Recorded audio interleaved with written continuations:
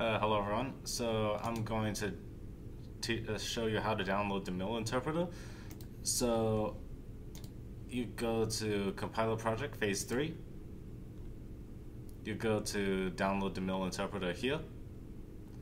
You click on it, right click on it, you click copy link, and then in the Bolt server you can do wget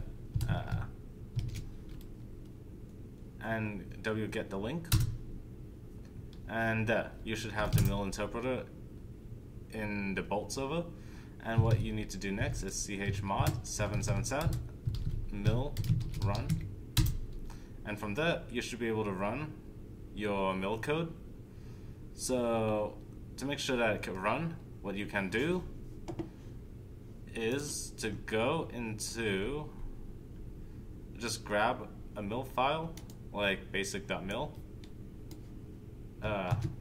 copy it, I don't know, basic.mil, let's paste it, I think func main like that,